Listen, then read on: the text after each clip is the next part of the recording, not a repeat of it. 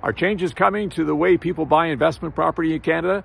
Hi, this is Ian Thompson, 60 Seconds with Ian, hearing some stories this morning. And you know, where there's smoke, there's fire about the government proposing changes, possibly as soon as June, where they will be raising the down payment required for an investor from 20% to 35%, and also not allowing people to use a home equity line of credit to take the money for the deposit on that revenue property.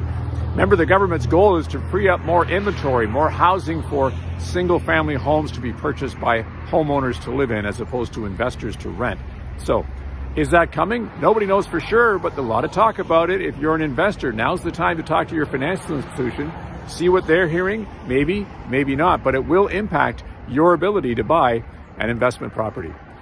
Hey, if you like 60 Seconds with Ian, make sure you go to my YouTube channel and subscribe. That way you'll be notified every time a new video comes online. Okay, have a great day.